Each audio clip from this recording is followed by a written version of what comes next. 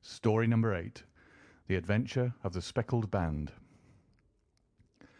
On glancing over my notes of the 70-odd cases in which I have during the last 8 years studied the methods of my friend Sherlock Holmes, I find many tragic, some comic, a large number merely strange, but none commonplace, for working as he did rather for the love of his art than for the acquirement of wealth, he refused to associate himself with any investigation which did not tend towards the unusual and even the fantastic.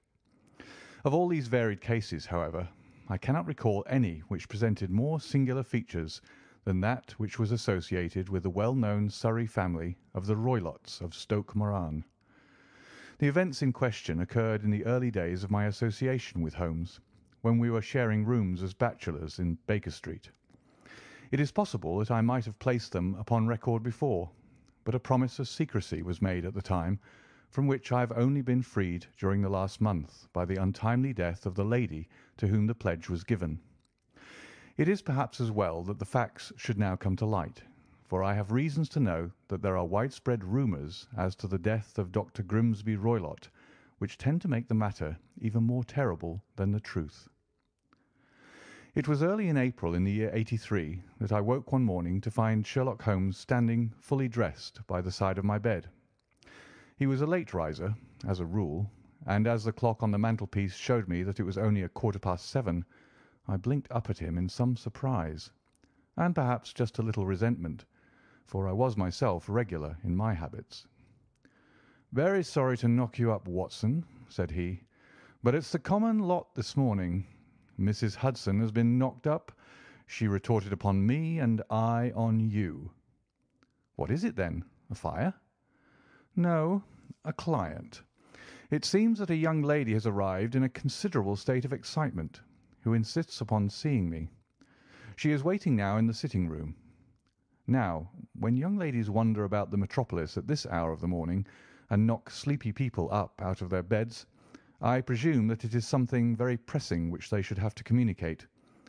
Should it prove to be an interesting case, you would, I am sure, wish to follow it from the outset.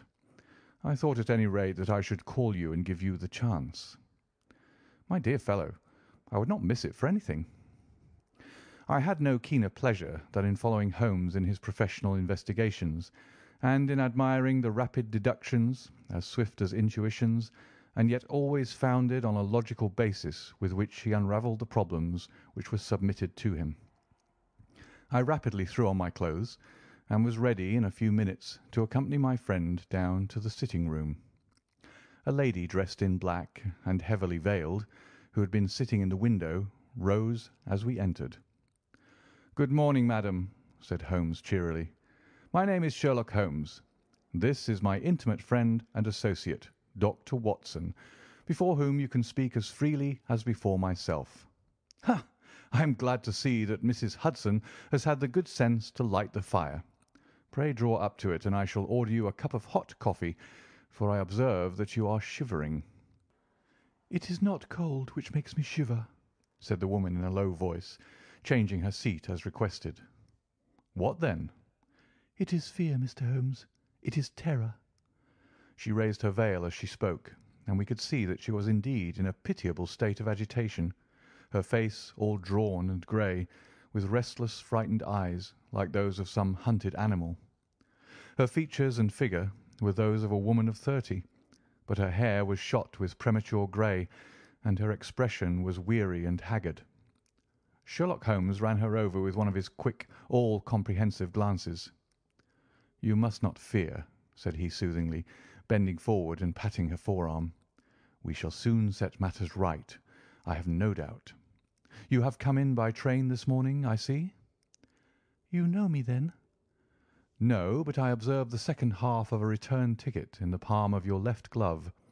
You must have started early, and yet you had a good drive in a dog-cart along heavy roads before you reached the station." The lady gave a violent start and stared in bewilderment at my companion. "There is no mystery, my dear madam," said he, smiling. "The left arm of your jacket is spattered with mud in no less than 7 places. The marks are perfectly fresh. There is no vehicle save a dog-cart which throws up mud in that way, and then only when you sit on the left-hand side of the driver." "Whatever your reasons may be, you are perfectly correct," said she. "I started from home before 6, reached Leatherhead at 20 past, and came in by the first train to Waterloo. Sir, I can stand this strain no longer. I shall go mad if it continues. I have no one to turn to, none, save only one who cares for me, and he, poor fellow, can be of little aid. I have heard of you, Mr. Holmes. I have heard of you from Mrs. Farintosh, whom you helped in the hour of her sore need. It was from her that I had your address. Oh, sir, do you not think that you could help me too, and at least throw a little light through the dense darkness which surrounds me?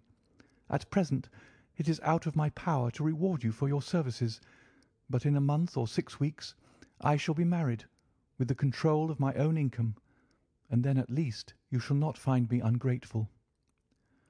Holmes turned to his desk and, unlocking it, drew out a small case-book which he consulted. "Farintosh," said he. "Ah, yes, I recall the case. It was concerned with an opal tiara. I think it was before your time, Watson. I can only say, madam, that I shall be happy to devote the same care to your case as I did to that of your friend. As to reward, my profession is its own reward, but you are at liberty to defray whatever expenses I may be put to at the time which suits you best. And now I beg that you will lay before us everything that may help us in forming an opinion upon the matter."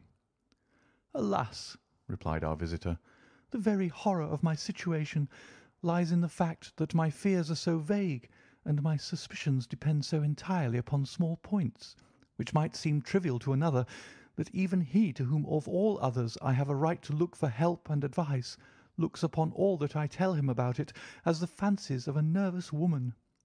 He does not say so, but I can read it from his soothing answers and averted eyes.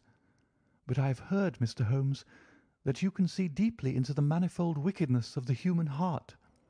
You may advise me how to walk amid the dangers which encompass me." "I am all attention, madam." "My name is Helen Stoner, and I am living with my stepfather, who is the last survivor of one of the oldest Saxon families in England, the Roylotts of Stoke Moran, on the western border of Surrey." Holmes nodded his head. "The name is familiar to me," said he. "The family was at one time among the richest in England, and the estates extended over the borders into Berkshire in the north and Hampshire in the west. In the last century, however, 4 successive heirs were of a dissolute and wasteful disposition, and the family ruin was eventually completed by a gambler in the days of the Regency. Nothing was left save a few acres of ground and the 200-year-old house, which is itself crushed under a heavy mortgage. The last squire dragged out his existence there, living the horrible life of an aristocratic pauper, but his only son, my stepfather, seeing that he must adapt himself to the new conditions, obtained an advance from a relative, which enabled him to take a medical degree, and went out to Calcutta, where by his professional skill and his force of character he established a large practice. In a fit of anger, however, caused by some robberies which had been perpetrated in the house, he beat his native butler to death, and narrowly escaped a capital sentence. As it was, he suffered a long term of imprisonment, and afterwards returned to England a morose and disappointed man. When Dr. Roylott was in India, he married my mother, Mrs. Stoner, the young widow of Major General Stoner, of the Bengal Artillery. My sister Julia and I were twins, and we were only 2 years old at the time of my mother's remarriage. She had a considerable sum of money, not less than £1,000 a year, and this she bequeathed to Dr. Roylott entirely while we resided with him, with a provision that a certain annual sum should be allowed to each of us in the event of our marriage. Shortly after our return to England, my mother died. She was killed 8 years ago in a railway accident near Crewe. Dr. Roylott then abandoned his attempts to establish himself in practice in London, and took us to live with him in the old ancestral house at Stoke Moran. The money which my mother had left was enough for all our wants, and there seemed to be no obstacle to our happiness. But a terrible change came over our stepfather about this time. Instead of making friends and exchanging visits with our neighbours, who had at first been overjoyed to see a Roylott of Stoke Moran back in the old family seat, he shut himself up in his house and seldom came out, save to indulge in ferocious quarrels with whoever might cross his path.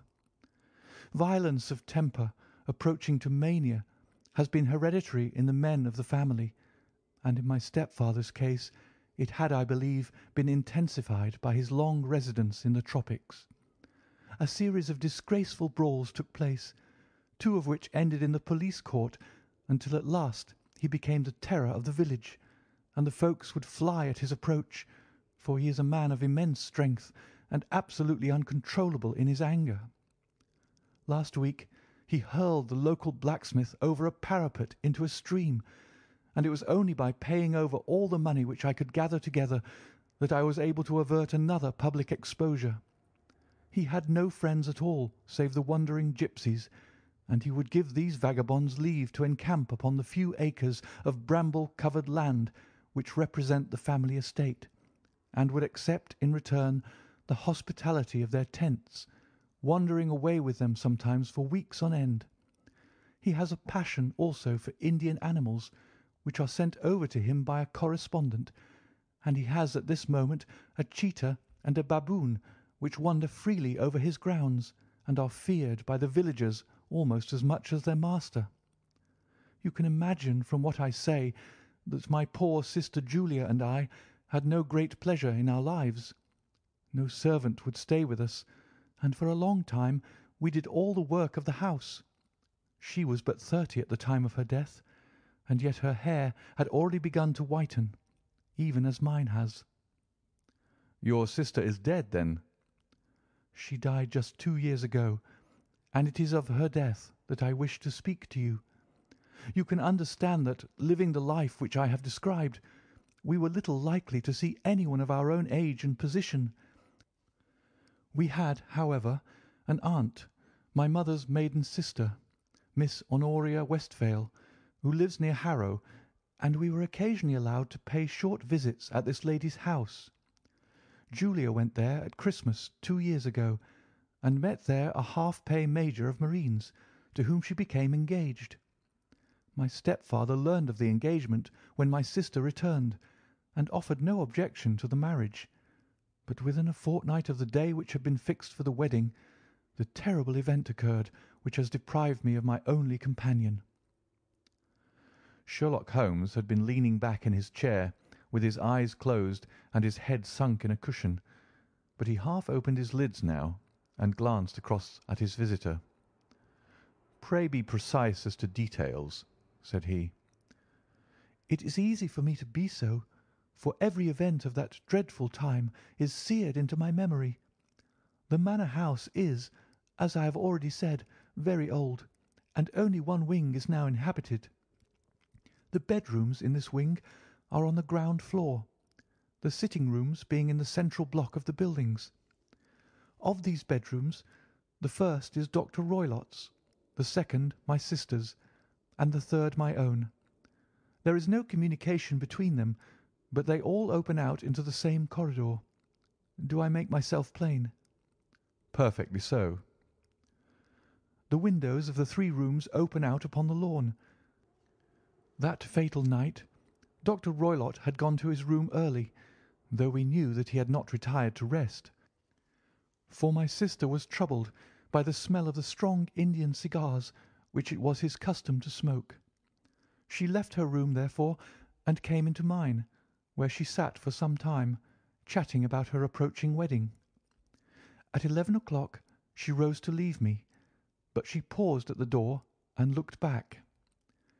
"Tell me, Helen," said she, "have you ever heard anyone whistle in the dead of the night?" "Never," said I. "I suppose that you could not possibly whistle yourself in your sleep?" "Certainly not. But why?" "Because during the last few nights I have always, about 3 in the morning, heard a low, clear whistle. I am a light sleeper, and it has awakened me. I cannot tell where it came from, perhaps from the next room, perhaps from the lawn. I thought that I would just ask you whether you had heard it." "No, I have not. It must be those wretched gipsies in the plantation." "Very likely. And yet if it were on the lawn, I wonder that you did not hear it also." "Ah, but I sleep more heavily than you." "Well, it is of no great consequence at any rate." She smiled back at me, closed my door, and a few moments later I heard her key turn in the lock. "Indeed," said Holmes. "Was it your custom always to lock yourselves in at night?" "Always." "And why?" "I think that I mentioned to you that the doctor kept a cheetah and a baboon. We had no feeling of security unless our doors were locked." "Quite so. Pray proceed with your statement." "I could not sleep that night. A vague feeling of impending misfortune impressed me. My sister and I, you will recollect, were twins, and you know how subtle are the links which bind two souls which are so closely allied. It was a wild night. The wind was howling outside, and the rain was beating and splashing against the windows.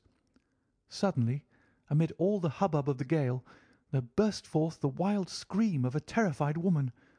I knew that it was my sister's voice. I sprang from my bed, wrapped a shawl around me, and rushed into the corridor. As I opened my door, I seemed to hear a low whistle, such as my sister described, and a few moments later a clanging sound, as if a mass of metal had fallen. As I ran down the passage, my sister's door was unlocked and revolved slowly upon its hinges. I stared at it, horror-stricken, not knowing what was about to issue from it. By the light of the corridor lamp, I saw my sister appear at the opening, her face blanched with terror, her hands groping for help, her whole figure swaying to and fro like that of a drunkard. I ran to her and threw my arms around her, but at that moment her knees seemed to give way and she fell to the ground. She writhed as one who is in terrible pain, and her limbs were dreadfully convulsed. At first I thought that she had not recognized me, but as I bent over her she suddenly shrieked out in a voice which I shall never forget, "Oh, my God, Helen! It was the band, the Speckled Band!" There was something else which she would fain have said, and she stabbed with her finger into the air in the direction of the doctor's room. But a fresh convulsion seized her and choked her words. I rushed out, calling loudly for my stepfather, and I met him hastening from his room in his dressing gown. When he reached my sister's side, she was unconscious, and though he poured brandy down her throat and sent for medical aid from the village, all efforts were in vain, for she slowly sank and died without having recovered her consciousness. Such was the dreadful end of my beloved sister. "One moment," said Holmes. "Are you sure about this whistle and the metallic sound? Could you swear to it?" "That was what the county coroner asked me at the inquiry. It is my strong impression that I heard it, and yet, among the crash of the gale and the creaking of the old house, I may possibly have been deceived." "Was your sister dressed?" "No, she was in her nightdress. In her right hand was found the charred stump of a match, and in her left a matchbox." "Showing that she had struck a light and looked about her when the alarm took place. That is important. And what conclusions did the coroner come to?" "He investigated the case with great care, for Dr. Roylott's conduct had long been notorious in the county, but he was unable to find any satisfactory cause of death. My evidence showed that the door had been fastened upon the inner side, and the windows were blocked by old-fashioned shutters with broad iron bars, which were secured every night. The walls were carefully sounded, and were shown to be quite solid all round, and the flooring was also thoroughly examined, with the same result. The chimney is wide, but is barred up by 4 large staples. It is certain, therefore, that my sister was quite alone when she met her end. Besides, there were no marks of any violence upon her." How about poison? The doctors examined her for it, but without success. What do you think that this unfortunate lady died of, then? It is my belief that she died of pure fear and nervous shock, though what it was that frightened her I cannot imagine. Were there gipsies in the plantation at the time? Yes, there are nearly always some there. Ah, and what did you gather from this allusion to a band, a speckled band? Sometimes I have thought that it was merely the wild talk of delirium, sometimes that it may have referred to some band of people, perhaps to these very gipsies in the plantation. I do not know whether the spotted handkerchiefs which so many of them wear over their heads might have suggested the strange adjective which she used. Holmes shook his head like a man who is far from being satisfied. "These are very deep waters," said he. "Pray go on with your narrative." 2 years have passed since then, and my life has been until lately lonelier than ever. A month ago, however, a dear friend whom I have known for many years has done me the honour to ask my hand in marriage. His name is Armitage, Percy Armitage, the second son of Mr. Armitage of Crane Water, near Reading. My stepfather has offered no opposition to the match, and we are to be married in the course of the spring. 2 days ago some repairs were started in the west wing of the building, and my bedroom wall has been pierced, so that I have had to move into the chamber in which my sister died, and to sleep in the very bed in which she slept. Imagine, then, my thrill of terror when last night, as I lay awake thinking over her terrible fate, I suddenly heard in the silence of the night the low whistle which had been the herald of her own death. I sprang up and lit the lamp, but nothing was to be seen in the room. I was too shaken to go to bed again, however, so I dressed, and as soon as it was daylight I slipped down, got a dog-cart at the Crown Inn, which is opposite, and drove to Leatherhead, from whence I have come on this morning with the one object of seeing you and asking your advice." "You have done wisely," said my friend. "But have you told me all?" "Yes, all." "Miss Roylott, you have not. You are screening your stepfather." "Why, what do you mean?" For answer, Holmes pushed back the frill of black lace which fringed the hand that lay upon our visitor's knee. 5 little livid spots, the marks of 4 fingers and a thumb, were printed upon the white wrist. "You have been cruelly used," said Holmes. The lady coloured deeply and covered over her injured wrist. "He is a hard man," she said, "and perhaps he hardly knows his own strength." There was a long silence, during which Holmes leaned his chin upon his hands and stared into the crackling fire. "This is a very deep business," he said at last. "There are 1,000 details which I should desire to know before I decide upon our course of action. Yet we have not a moment to lose. If we were to come to Stoke Moran to-day, would it be possible for us to see over these rooms without the knowledge of your stepfather?" "As it happens, he spoke of coming into town to-day upon some most important business. It is probable that he will be away all day, and that there would be nothing to disturb you. We have a housekeeper now, but she is old and foolish, and I could easily get her out of the way." "Excellent. You are not averse to this trip, Watson?" "By no means." "Then we shall both come. What are you going to do yourself?" "I have 1 or 2 things which I would wish to do now that I am in town, but I shall return by the 12 o'clock train, so as to be there in time for your coming."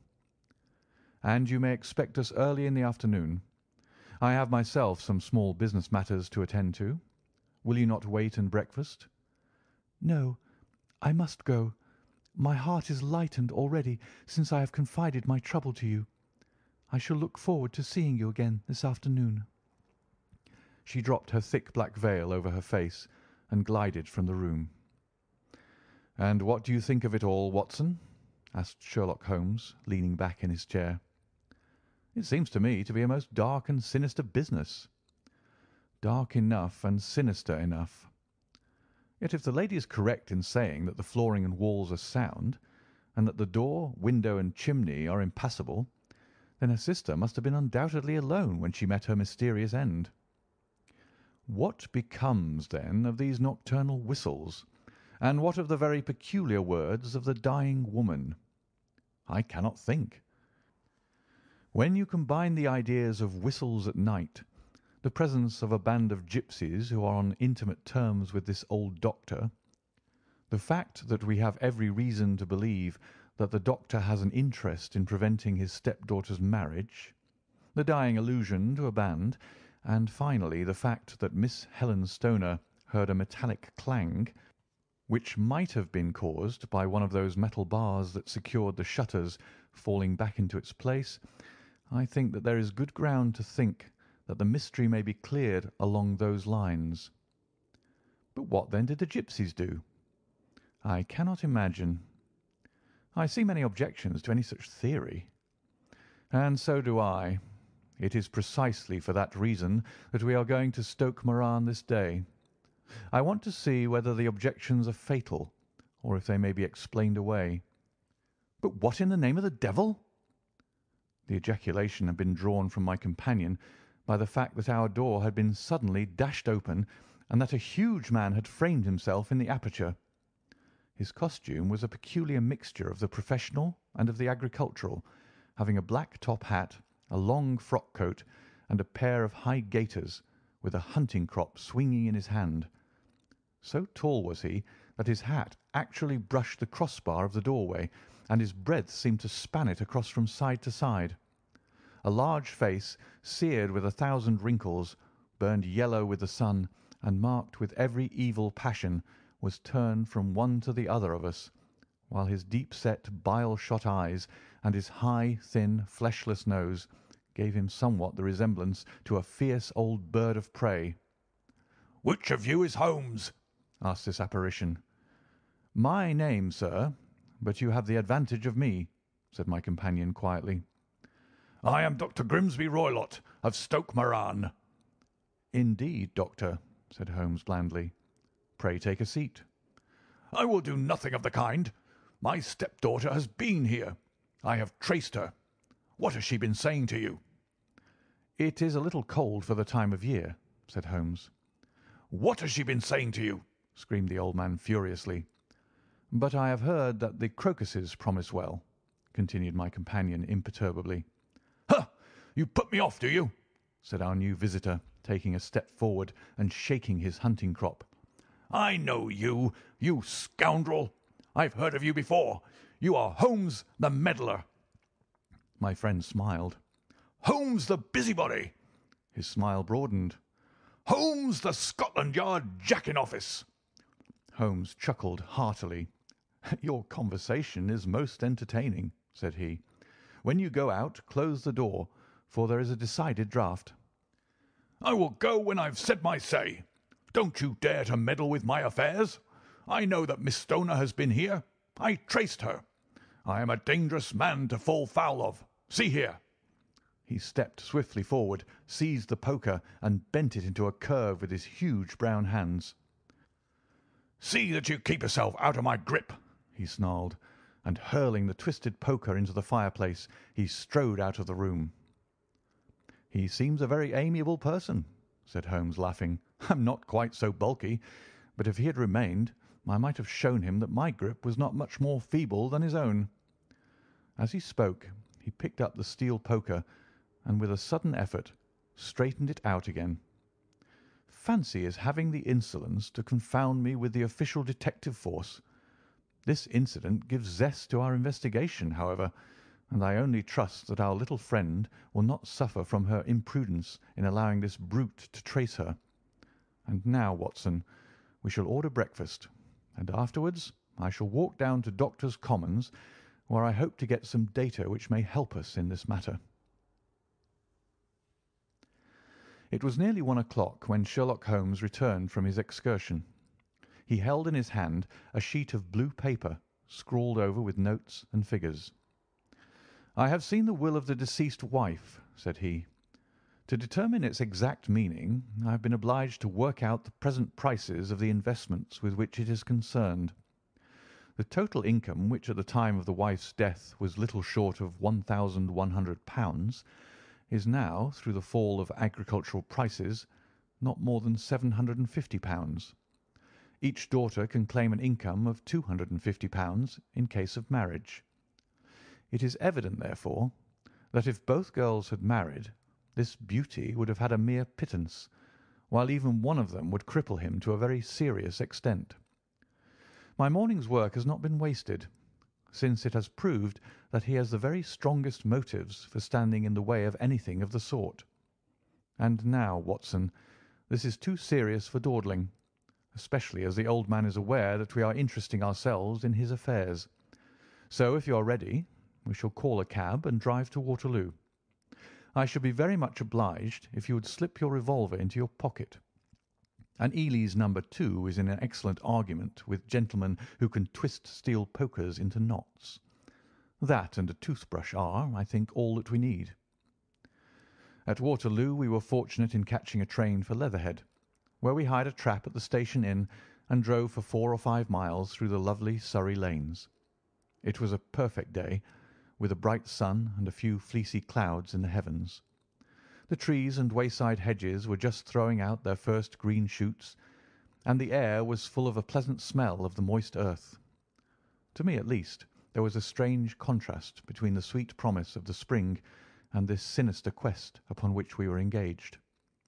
My companion sat in the front of the trap, his arms folded, his hat pulled down over his eyes, and his chin sunk upon his breast, buried in the deepest thought.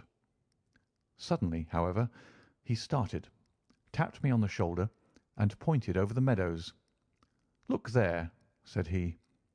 A heavily timbered park stretched up in a gentle slope, thickening into a grove at the highest point. From amid the branches there jutted out the grey gables and high roof tree of a very old mansion. "Stoke Moran?" said he. "Yes, sir, that be the house of Dr. Grimsby Roylott," remarked the driver. "There is some building going on there," said Holmes. "That is where we are going." "There's the village," said the driver, pointing to a cluster of roofs some distance to the left. "But if you want to get to the house, you'll find it shorter to get over this stile, and so by the footpath over the fields. There it is, where the lady is walking." "And the lady, I fancy, is Miss Stoner," observed Holmes, shading his eyes. "Yes, I think we had better do as you suggest." We got off, paid our fare, and the trap rattled back on its way to Leatherhead. "I thought it as well," said Holmes as we climbed the stile, "that this fellow should think we had come here as architects, or on some definite business. It may stop his gossip. Good afternoon, Miss Stoner. You see that we had been as good as our word." Our client of the morning had hurried forward to meet us with a face which spoke her joy. "I have been waiting so eagerly for you," she cried, shaking hands with us warmly.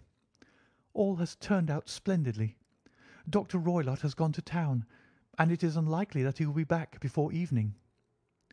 "We have had the pleasure of making the doctor's acquaintance," said Holmes, and in a few words he sketched out what had occurred. Miss Stoner turned white to the lips as she listened.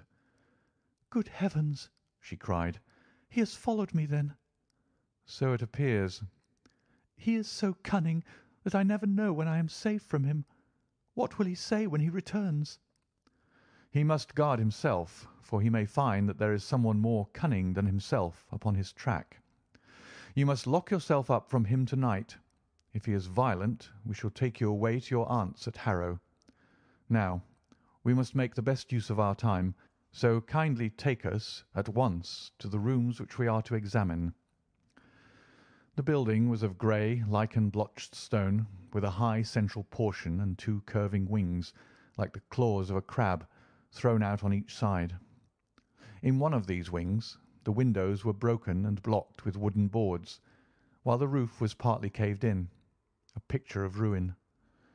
The central portion was in little better repair, but the right-hand block was comparatively modern, and the blinds in the windows, with the blue smoke curling up from the chimneys, showed that this was where the family resided. Some scaffolding had been erected against the end wall, and the stonework had been broken into, but there were no signs of any workmen at the moment of our visit. Holmes walked slowly up and down the ill-trimmed lawn, and examined with deep attention the outsides of the windows. "This, I take it, belongs to the room in which you used to sleep, the centre one to your sister's, and the one next to the main building to Dr. Roylott's chamber." "Exactly so, but I am now sleeping in the middle one." "Pending the alterations, as I understand. By the way, there does not seem to be any very pressing need for repairs at that end wall." "There were none. I believe that it was an excuse to move me from my room." "Ah, that is suggestive. Now, on the other side of this narrow wing runs the corridor from which these 3 rooms open. There are windows in it, of course?" "Yes, but very small ones, too narrow for anyone to pass through." "As you both locked your doors at night, your rooms were unapproachable from that side. Now, would you have the kindness to go into your room and bar your shutters?" Miss Stoner did so, and Holmes, after a careful examination through the open window, endeavoured in every way to force the shutter open, but without success. There was no slit through which a knife could be passed to raise the bar. Then with his lens he tested the hinges, but they were of solid iron, built firmly into the massive masonry. "Hum," said he, scratching his chin in some perplexity. "My theory certainly presents some difficulties. No one could pass these shutters if they were bolted. Well, we shall see if the inside throws any light upon the matter." A small side door led into the whitewashed corridor from which the 3 bedrooms opened. Holmes refused to examine the 3rd chamber, so we passed at once to the 2nd, that in which Miss Stoner was now sleeping, and in which her sister had met with her fate. It was a homely little room, with a low ceiling and a gaping fireplace, after the fashion of old country houses. A brown chest of drawers stood in one corner, a narrow white counterpaned bed in another, and a dressing-table on the left-hand side of the window. These articles, with 2 small wicker-work chairs, made up all the furniture in the room, save for a square of Wilton carpet in the centre. The boards round and the panelling of the walls were of brown, worm-eaten oak, so old and discoloured that it may have dated from the original building of the house. Holmes drew one of the chairs into a corner and sat silent, while his eyes travelled round and up and down, taking in every detail of the apartment. "Where does that bell communicate with?" he asked at last, pointing to a thick bell rope which hung down beside the bed, the tassel actually lying upon the pillow. "It goes to the housekeeper's room." "It looks newer than the other things." "Yes, it was only put there a couple of years ago." "Your sister asked for it, I suppose?" "No, I never heard of her using it. We used always to get what we wanted for ourselves." "Indeed. It seemed unnecessary to put so nice a bell-pull there. You will excuse me for a few minutes while I satisfy myself as to this floor." He threw himself down upon his face with his lens in his hand, and crawled swiftly backward and forward, examining minutely the cracks between the boards. Then he did the same with the woodwork with which the chamber was panelled. Finally, he walked over to the bed, and spent some time in staring at it and in running his eye up and down the wall. Finally, he took the bell-rope in his hand and gave it a brisk tug. "Why, it's a dummy," said he. "Won't it ring?" "No, it is not even attached to a wire. This is very interesting. You can see now that it is fastened to a hook just above where the little opening for the ventilator is." "How very absurd! I never noticed that before." "Very strange," muttered Holmes, pulling at the rope. "There are 1 or 2 very singular points about this room. For example, what a fool a builder must be to open a ventilator into another room when, with the same trouble, he might have communicated with the outside, sir." "That is also quite modern," said the lady. "Done about the same time as the bell-rope?" remarked Holmes. "Yes, there were several little changes carried out about that time." "They seem to have been of a most interesting character. Dummy bell-ropes and ventilators which do not ventilate. With your permission, Miss Stoner, we shall now carry our researches into the inner apartment." Dr. Grimesby Roylott's chamber was larger than that of his stepdaughter, but was as plainly furnished.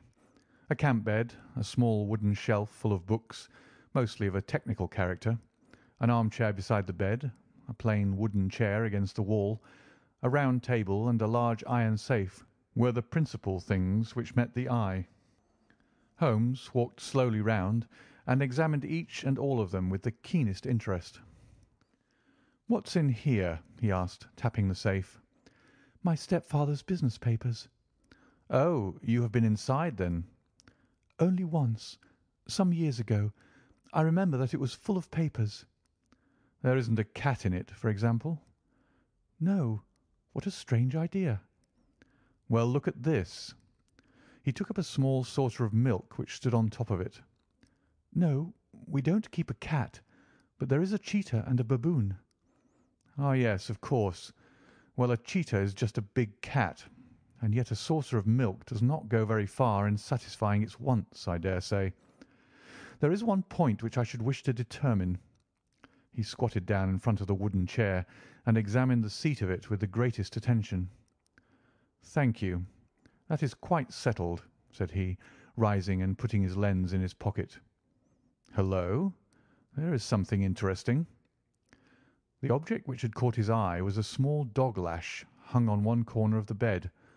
The lash, however, was curled upon itself and tied so as to make a loop of whipcord. "What do you make of that, Watson?" "It's a common enough lash, but I don't know why it should be tied."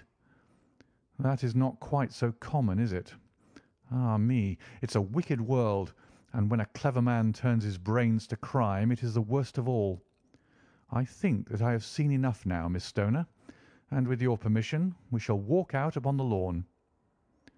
I had never seen my friend's face so grim or his brow so dark as it was when we turned from the scene of this investigation.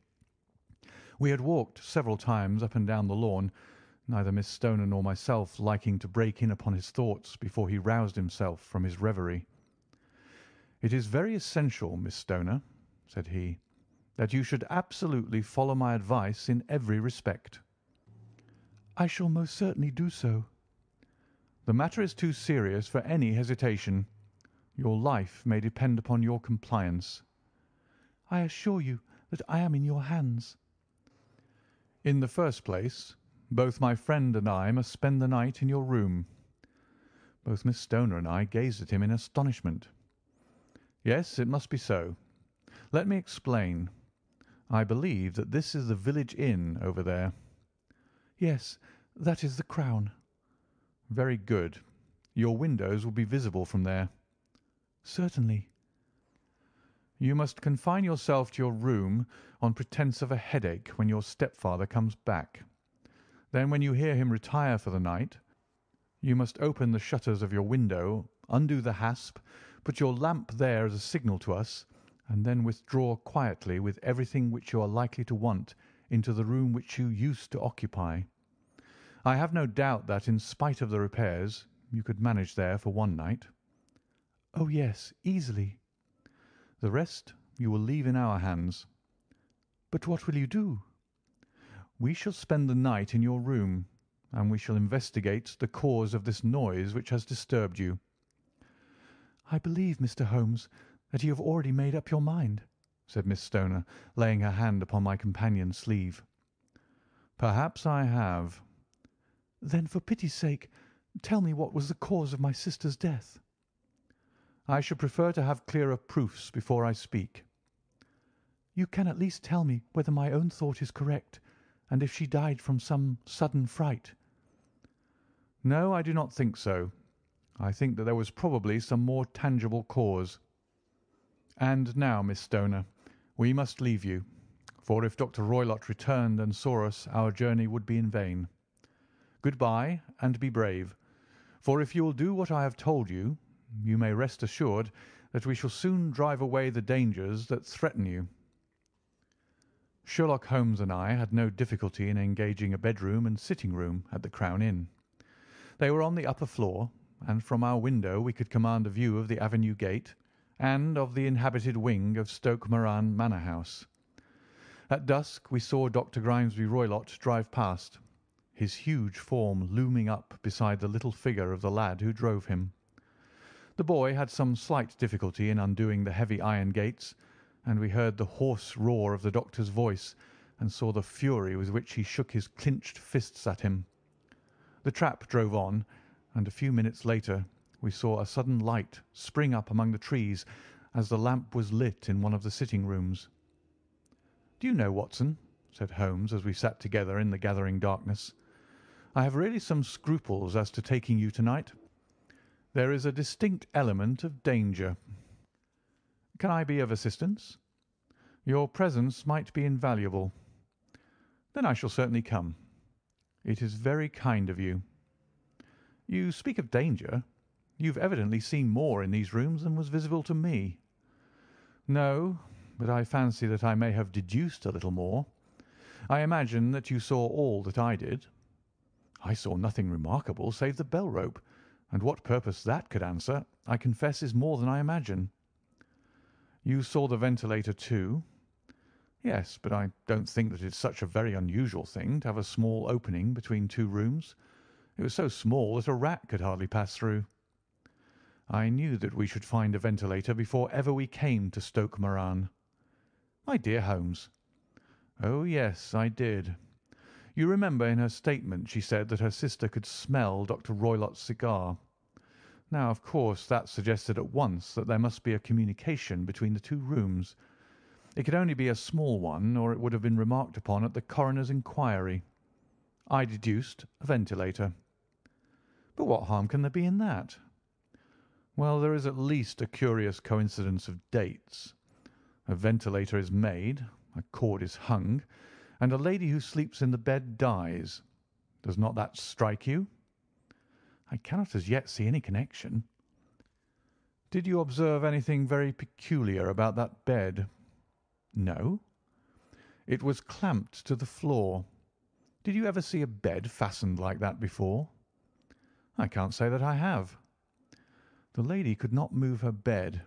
It must always be in the same relative position to the ventilator and to the rope, or so we may call it, since it was clearly never meant for a bell pull." "Holmes," I cried, "I seem to see dimly what you are hinting at. We are only just in time to prevent some subtle and horrible crime." "Subtle enough and horrible enough. When a doctor does go wrong, he is the first of criminals. He has nerve and he has knowledge. Palmer and Pritchard were among the heads of their profession. This man strikes even deeper, but I think, Watson, that we shall be able to strike deeper still. But we shall have horrors enough before the night is over. For goodness' sake, let us have a quiet pipe and turn our minds for a few hours to something more cheerful." About 9 o'clock the light among the trees was extinguished, and all was dark in the direction of the manor house. 2 hours passed slowly away, and then suddenly, just at the stroke of 11, a single bright light shone out right in front of us. "That is our signal," said Holmes, springing to his feet. "It comes from the middle window." As we passed out he exchanged a few words with the landlord, explaining that we were going on a late visit to an acquaintance, and that it was possible that we might spend the night there. A moment later we were out on the dark road, a chill wind blowing in our faces, and one yellow light twinkling in front of us through the gloom to guide us on our sombre errand. There was little difficulty in entering the grounds, for unrepaired breaches gaped in the old park wall. Making our way among the trees, we reached the lawn, crossed it, and were about to enter through the window when out from a clump of laurel bushes there darted what seemed to be a hideous and distorted child, who threw itself upon the grass with writhing limbs and then ran swiftly across the lawn into the darkness. "My God!" I whispered. "Did you see it?" Holmes was for the moment as startled as I. His hand closed like a vice upon my wrist in his agitation. Then he broke into a low laugh and put his lips to my ear. "It is a nice household," he murmured. "That is the baboon." I had forgotten the strange pets which the doctor affected. There was a cheetah, too. Perhaps we might find it upon our shoulders at any moment. I confess that I felt easier in my mind when, after following Holmes's example and slipping off my shoes, I found myself inside the bedroom. My companion noiselessly closed the shutters, moved the lamp onto the table, and cast his eyes round the room. All was as we have seen it in the daytime. Then, creeping up to me and making a trumpet of his hand, he whispered into my ear again so gently that it was all that I could do to distinguish the words. "The least sound would be fatal to our plans." I nodded to show that I had heard. "We must sit without light. He would see it through the ventilator." I nodded again. "Do not go asleep. Your very life may depend upon it. Have your pistol ready in case we should need it. I will sit on the side of the bed, and you in that chair." I took out my revolver and laid it on the corner of the table. Holmes had brought up a long, thin cane, and this he placed upon the bed beside him. By it he laid the box of matches and the stump of a candle. Then he turned down the lamp, and we were left in darkness. How shall I ever forget that dreadful vigil? I could not hear a sound, not even the drawing of a breath, and yet I knew that my companion sat open-eyed within a few feet of me in the same state of nervous tension in which I was myself. The shutters cut off the least ray of light, and we waited in absolute darkness. From outside came the occasional cry of a night bird, and once at our very window a long-drawn cat-like whine, which told us that the cheetah was indeed at liberty. Far away we could hear the deep tones of the parish clock, which boomed out every quarter of an hour. How long they seemed, those quarters! 12 struck, and 1, and 2, and 3, and still we sat waiting silently for whatever might befall. Suddenly there was the momentary gleam of a light up in the direction of the ventilator, which vanished immediately, but was succeeded by a strong smell of burning oil and heated metal. Someone in the next room had lit a dark lantern. I heard a gentle sound of movement, and then all was silent once more, though the smell grew stronger. For half an hour I sat with straining ears. Then suddenly another sound became audible, a very gentle, soothing sound, like that of a small jet of steam escaping continually from a kettle. The instant that we heard it, Holmes sprang from the bed, struck a match, and lashed furiously with his cane at the bell pull. "You see it, Watson?" he yelled. "You see it?" But I saw nothing. At the moment when Holmes struck the light, I heard a low, clear whistle, but the sudden glare flashing into my weary eyes made it impossible for me to tell what it was at which my friend lashed so savagely. I could, however, see that his face was deadly pale and filled with horror and loathing. He had ceased to strike, and was gazing up at the ventilator, when suddenly there broke from the silence of the night the most horrible cry to which I have ever listened. It swelled up louder and louder, a hoarse yell of pain and fear and anger, all mingled in the one dreadful shriek. They say that away down in the village, and even in the distant parsonage, that cry raised the sleepers from their beds. It struck cold to our hearts, and I stood gazing at Holmes and he at me, until the last echoes of it had died away into the silence from which it rose. "What can it mean?" I gasped. "It means that it is all over," Holmes answered, "and perhaps, after all, it is for the best. Take your pistol, and we will enter Dr. Roylott's room." With a grave face he lit the lamp and led the way down the corridor. Twice he struck at the chamber door without any reply from within.